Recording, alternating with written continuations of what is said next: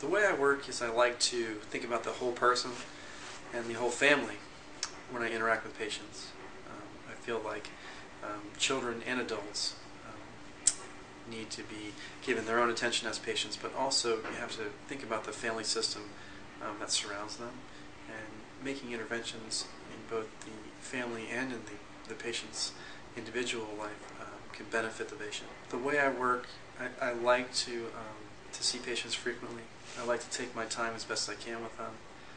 I like to talk to other doctors who are involved in the patient's care, because I personally believe that that raises the level of care. If a child psychiatrist talks to a pediatrician, for instance, I think the collaboration aspects of healthcare are extremely important.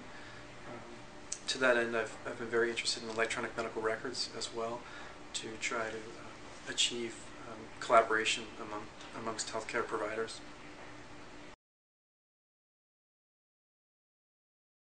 My main areas of interest and expertise include working with children on the autism spectrum and children with ADHD, as well as working with patients, both children and adults, who have features of personality disorders. I also enjoy teaching residents, and I am actively involved in the Institute of Psychiatry's residency training program.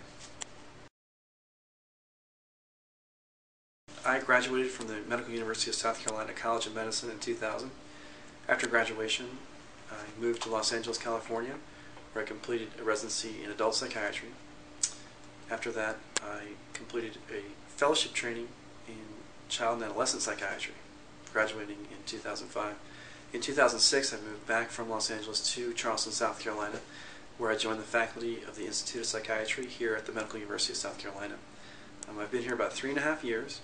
I'm currently serving as the Residency Training Clinic Director for third-year psychiatry residents here at MUSC, and I'm also serving as the Director of Project Rex, a treatment program for children on the autism spectrum disorder and their families. I am an avid football fan, and I'm a die-hard fan of the Philadelphia Eagles.